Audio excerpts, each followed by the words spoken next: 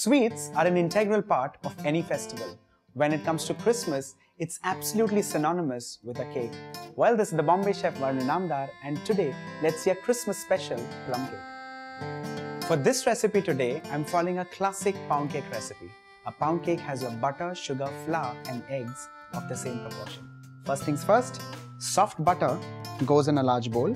To this, I'm adding in sifted powdered sugar, and this mixture needs to be nicely creamed. Once this mixture starts getting shiny, I'll start adding in an egg at a time. Make sure after each addition, you cream this mixture well.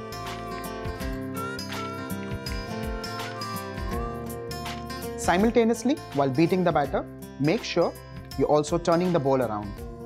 Similarly, I'll add in all the eggs and beat this batter to a nice smooth mixture. Your batter is halfway ready. Let's now move to the dry ingredients. For this, I need to take some refined flour. With this, some baking soda. Sieve these two ingredients together nicely. I'm next moving on to the soaked fruits. Well, I have some raisins here with me, which I have soaked in orange juice. I'm sieving all the liquid from the raisins and the black sultanas. This needs to be soaked at least overnight. I'm draining the liquid from both the fruits. And this now goes in the flour mix. Well, one of those major faults in the bakery world is when you make a cake, the fruits sit at the bottom. To avoid that, what we need to do is run these fruits into the mixture of flour and baking powder so they get nicely dispersed through the entire cake. Give this a nice toss. And with this, I'm also adding in another secret ingredient, which is candied peel. This peel is the peel of either sweet lime or oranges. This peel is candied in sugar syrup and dried under the sun. And next are some dried seedless plums, which are also known as prunes.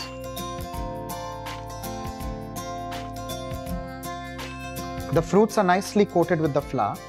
So this now goes straight in the wet mixture. Make sure we mix this batter nicely. To this batter, I'll also add in the reserved fruit juice, which I'd used as the soaking liquor. To add into the charm of Christmas celebrations, the most important ingredient to this is the spice mix. So let's begin with that. For this, in a grinder, I'm adding in some fennel seeds, star anise, black peppercorns, cloves, black cardamom, some green cardamom,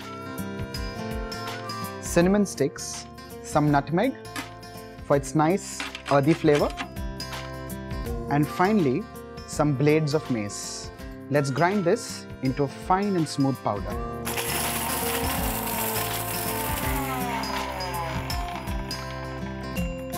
A tablespoon and a half of this spice mix goes into this batter, and now let's mix this nicely for the last time. Well, here I have a ring mold which I've lined with aluminium foil.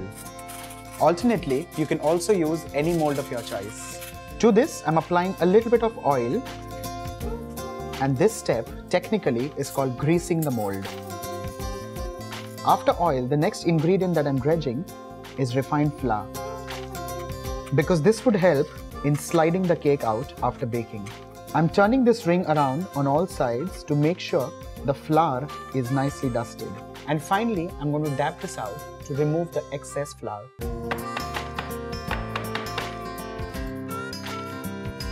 I'm going to transfer this batter.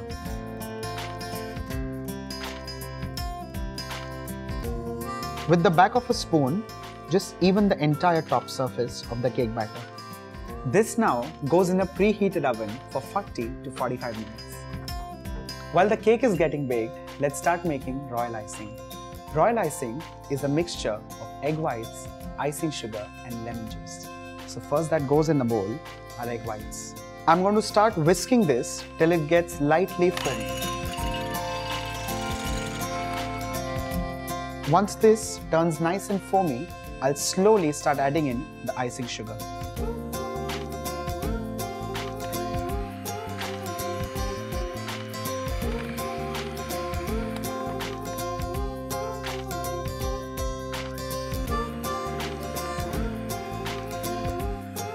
At this stage, I'll be introducing lemon juice. Because of the acids in lemon juice, the royal icing is going to turn snowy white. Let's continue the steps of whisking and introducing sugar simultaneously. The royal icing is nicely whipped and ready. Let's keep this covered under a damp cloth till it's ready to use. The next step is making the holly leaves and the berries. For that, I have some colored fondant here with me. Well, fondant is something which is made with icing sugar, glucose and golden syrup. The detailed recipe rather, is there in the description box below. So let's begin with making the leaves. I'm going to roll this into a very thin disc. It should be roughly a 1 mm thick disc. With the help of a leaf cutter, I'm just going to cut some leaves.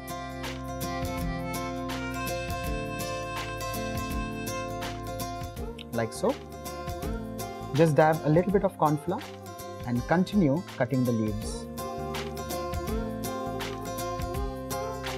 Similarly, let's start making some more cutouts of the holly leaves. These leaves next go on this piece of sponge, and the sides or the edges need to be evened out. By doing this, the edges of the leaves get nicely curled and make them look as natural as original. After the holly leaves, let's move to the red fondant to make some berries. I'm going to roll this into a long cylinder and cut these at irregular intervals because berries could be of irregular sizes. Let's roll these up into tiny little balls. Throw in a little bit of corn flour and rest these till further use.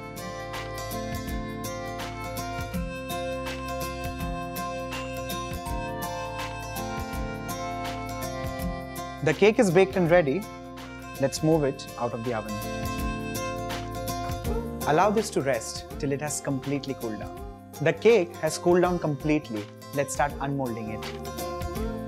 I'm going to run a sharp knife around the cake.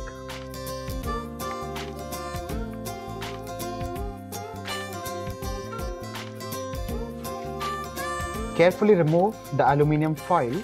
Let's start frosting the cake with royal icing, holly leaves and berries. I'm going to give this a quick mix and pick spoonfuls and drop it on the cake.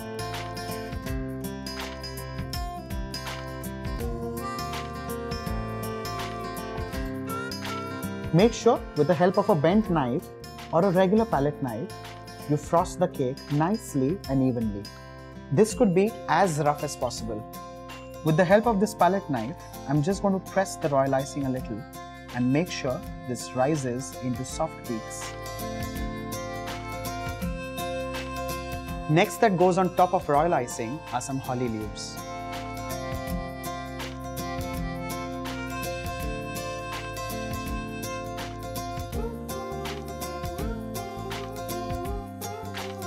Finally, I'm going to take a little bit of water and just dab my palm. And on this, I'm going to place and roll a few of these berries. This is done for two purposes. One is to make it shine, and second is to create like an instant glue.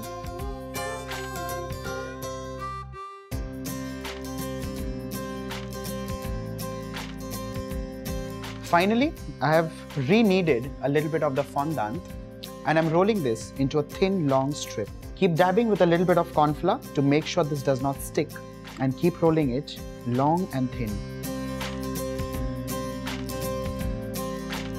I'm going to place this aside and start rolling the red fondant similarly. I'm going to press this at one of the sides and start intertwining these by twisting it around.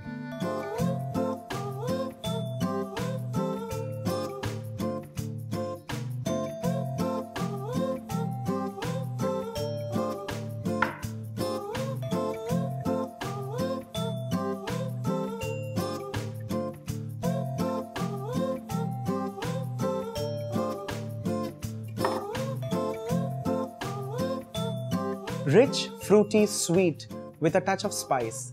That's all I can think of when it comes to a good Christmas plum cake. Well, enjoy this with your family and friends, and here's wishing all of you across the globe Merry Christmas.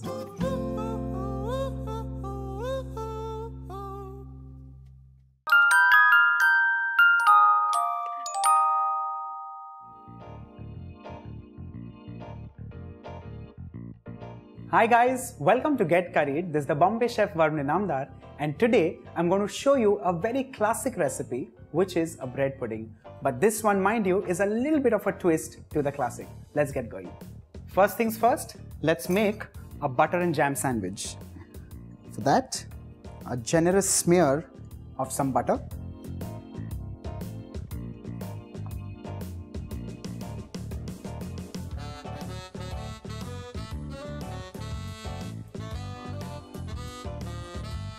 And I'm going to sandwich this with a bread slice which has jam smeared on this. The jam could be of strawberry, raspberries, apricots, or even mixed fruit for that matter. Well, if you like mangoes, well, that also tastes very well. So this goes right on top.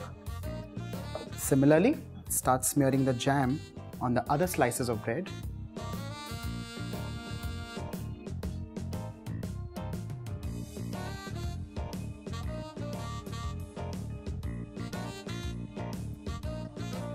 The next step is to assemble these together and cut these into cubes.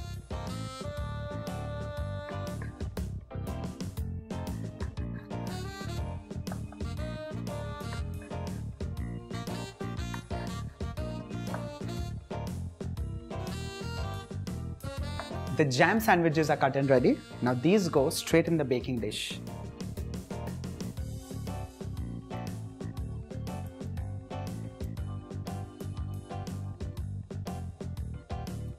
Let's move on to the next step, which is heating the milk. On moderate flame, just make sure this starts boiling a little. Let's heat this on moderate flame.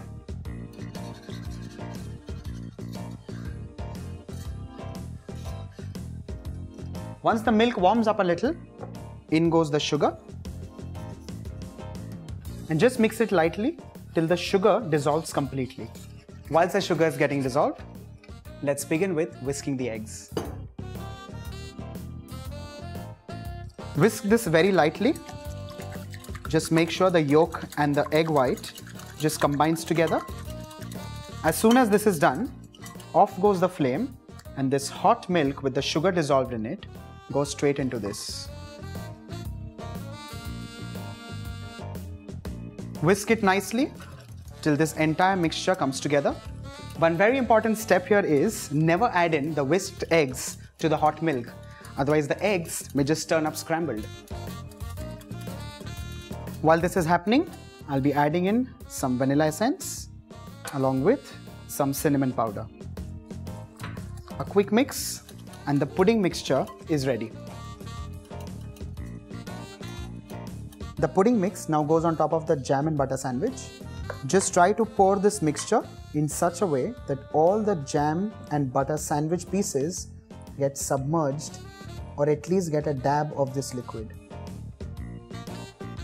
With a spoon or a fork, just try to push in the pieces of bread lightly and make sure this milk or pudding mixture gets nicely absorbed. Just make sure the sides of this baking dish are nicely wiped, and there should be no traces of either milk or sugar, because if that burns, it may just end up looking very dirty. Finally, before popping this in the oven, I'm just going to add in some golden raisins. Well, this now goes in a preheated oven at 200 degrees for 20 minutes. But before that, what is the twist to this classic? The twist is, in the traditional recipe, we used to add in dollops of jam smeared here and there. But in this, I've instead made a jam sandwich. So let's bake this now.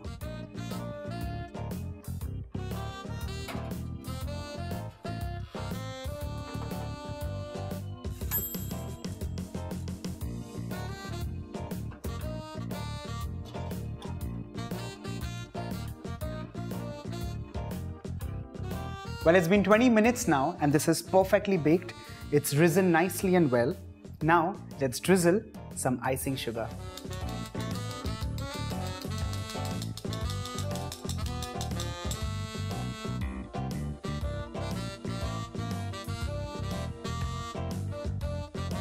So here is your sweet, luscious and fruity family treat, which is a bread and butter pudding.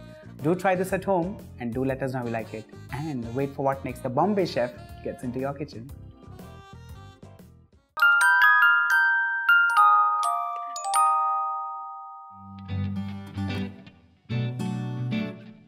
Hello my lords, ladies and gentlemen, and welcome to Saraf's Food Log.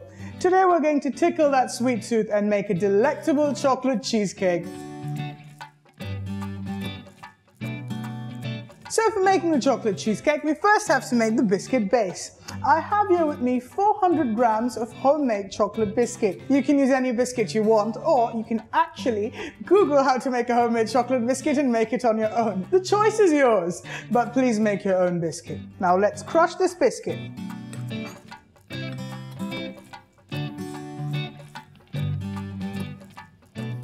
Once the biscuit is nice and fine, with albeit a few lumps, we add in 100 grams of melted butter and mix everything together. We then pour this into a spring foam pan and flatten it out to form a base.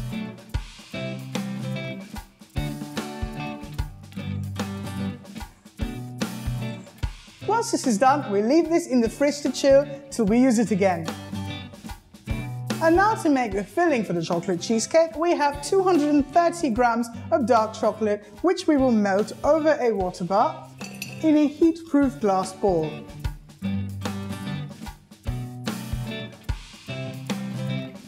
When the chocolate has melted completely, we take it off the heat and wait for it to cool down just a bit before we add things to it. To this melted chocolate, we're going to add 460 grams of cream cheese.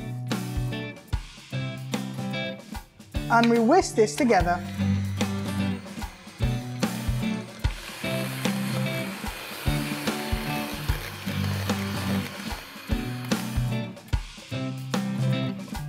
Now we add in 220 grams of brown sugar. You can also add caster sugar if you wish, or icing sugar.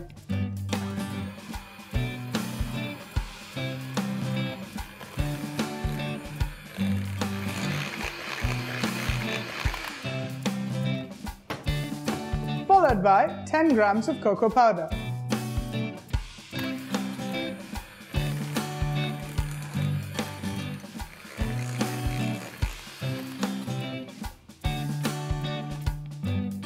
And finally, 2 tablespoons of milk. The milk gives it a good shine and texture.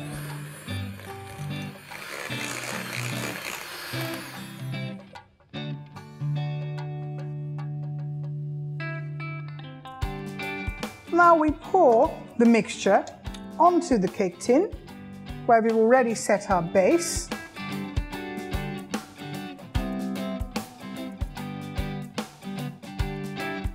And spread the mixture evenly to form a smooth surface.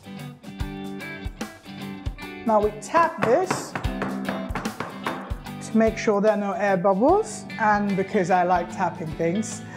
And we put this in the fridge to set. Off we go. Now let's whip some cream to stiff peaks till the cake's setting in the fridge.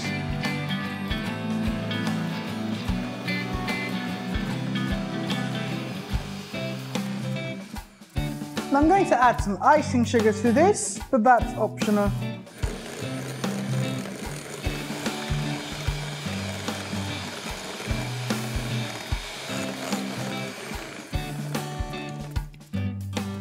Stiff peak whipped cream.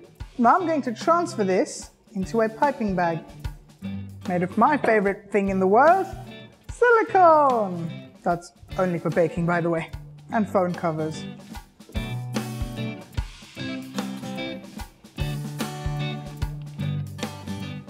The cake has set, and now it's time to get it out of the mold. So,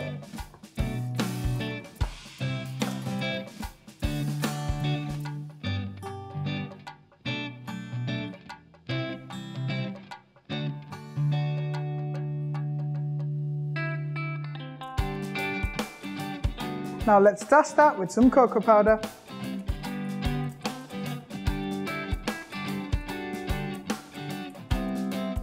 And make some nice rosettes of the whipped cream.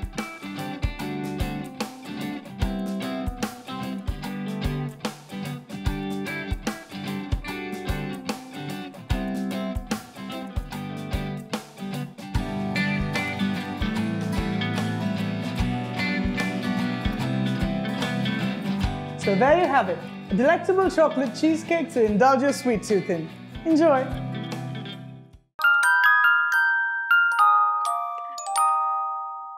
Today we're going to make cute little mini Nutella pancakes in this paniyaram or ebelskiver pan.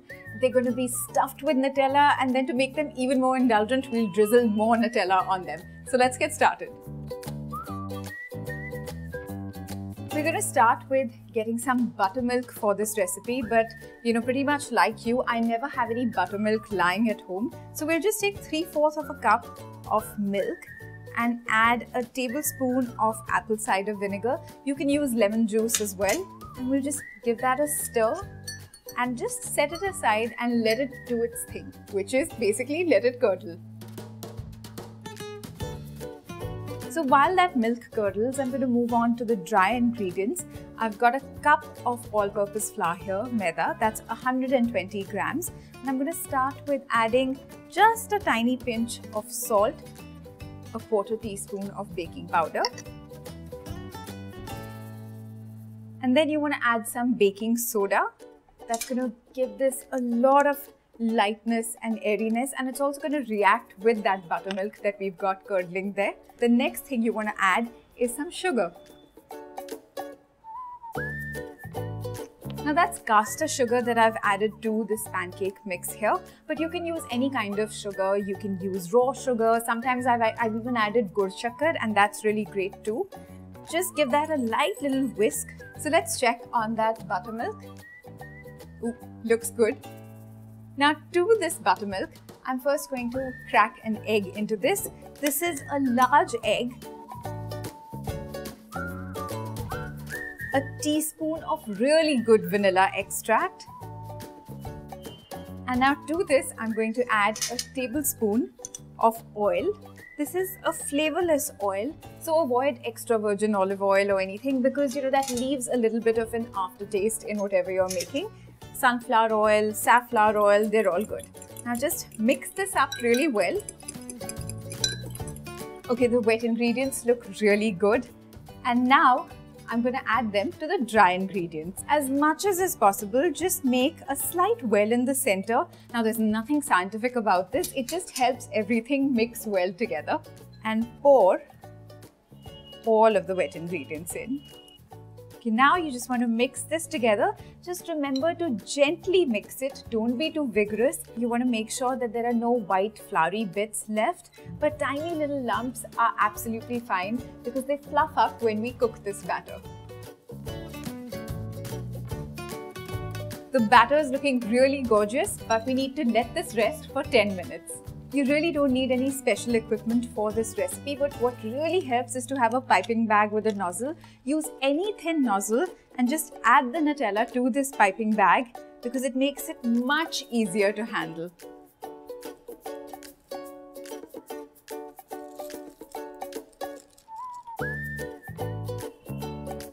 So that's a good amount of Nutella that's going to go inside the pancakes, and we'll also drizzle them on the pancakes. Just twist this nozzle because we're going to let this rest while the pancake batter also rests, and we need to preheat the paniyaram pan as well. The pan is nice and warm, and I'm just going to brush it with some melted butter now. I've tried making this recipe with brushing the pan with oil, but let's just face it, butter is better. Fill each of these just about halfway through with the batter.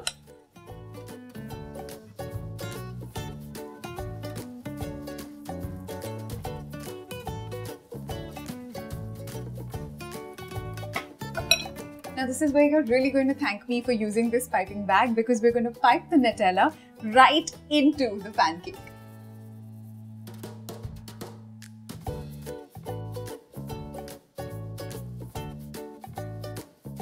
Now you want to cover up the Nutella with the batter. Very important to cover it up completely, otherwise it will just burn.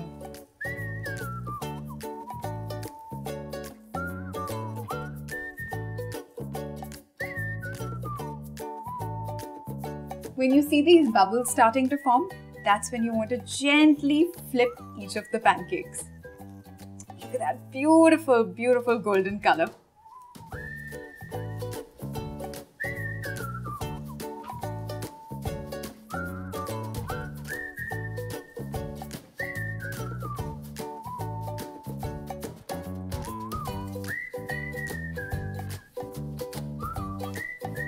The pancakes are almost done, and I say almost because we need the final garnish, which makes all the difference to this recipe. I'm going to dust it with some icing sugar.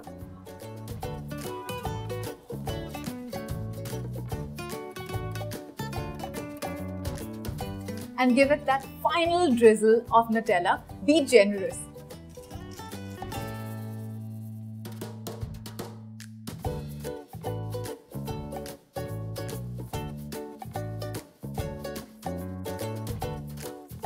These tiny little Nutella pancakes are so cute. I can just keep eating them all day. I'm going to finish this entire plate now. But before I go off, I must tell you to like, share and subscribe to Get Curried and come back here for more such interesting recipes.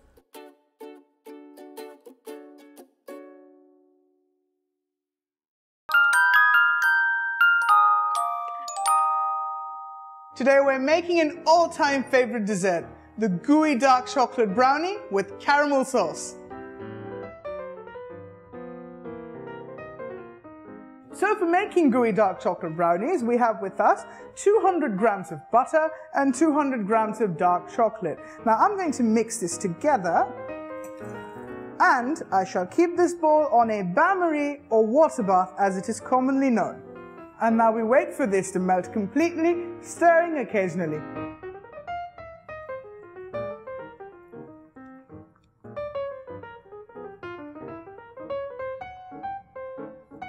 Once all the chocolate and butter has melted, we take it off the heat and put the bowl on a piece of cloth, because it's wet, so you don't want to get the counter all wet and greasy. And now we add in 4 eggs, 1 egg at a time. Let's start with egg 1.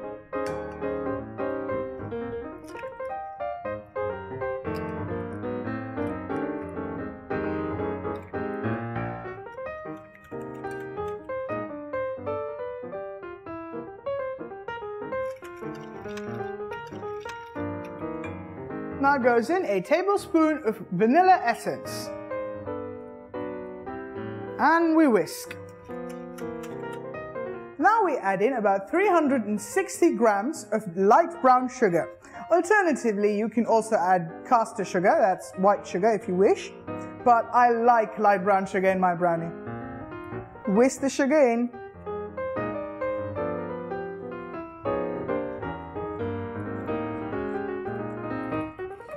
Now we sieve in about 260 grams all-purpose flour.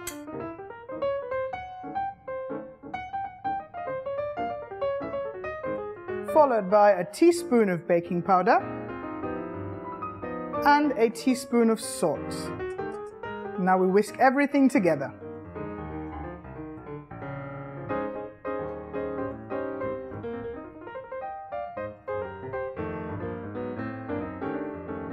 And now I'm going to pour this mixture in a chilled buttered pan.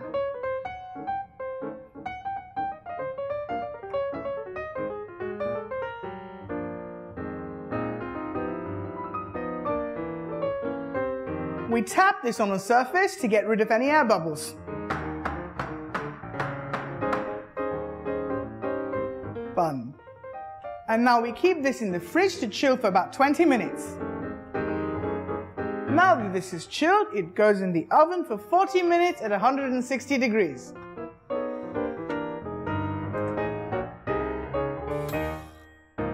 As our brownie is cooking, we make the caramel sauce. To make caramel sauce, we pour sugar in a pan on a high flame.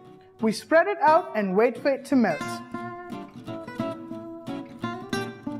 This can also be done with white caster sugar. Reduce the flame as it melts.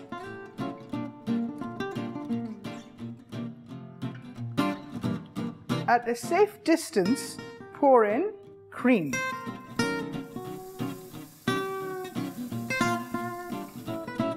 Immediately, mix the caramel and cream together.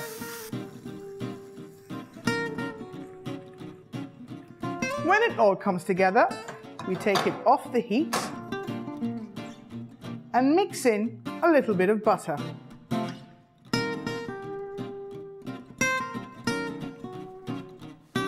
And to stop the sugar from cooking any further in the hot pan, we pour it into a container.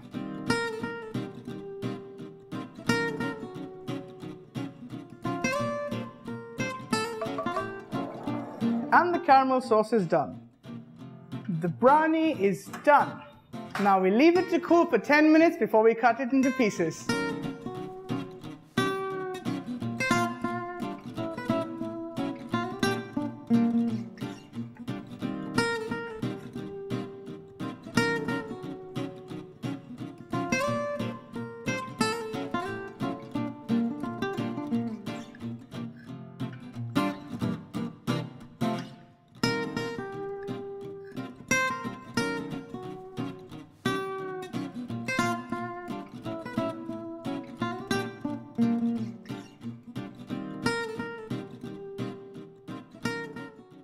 So there you have it, gooey dark chocolate brownies with a salted caramel sauce.